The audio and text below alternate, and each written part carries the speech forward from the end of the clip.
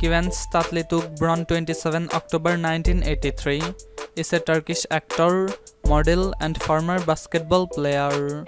He has said that he was born and raised in Adana, and that his family has had a bakery business in the city for more than 100 years. He studied at Yesilçam Private High School, where he excelled in basketball. He graduated from Istanbul Kültür University in 2013. He is one of the highest paid actors in Turkey and has won many awards, including 3 Golden Butterfly Awards and a Yesilçam Cinema Award.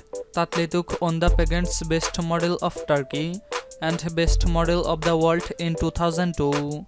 Tatlitug has established himself as a leading actor of Turkey, with roles in several of the highly successful television series that includes Acclaim Memnu, Kuzey Güney, and Cesur Güzel, all of which garnered him critical acclaim and international recognition.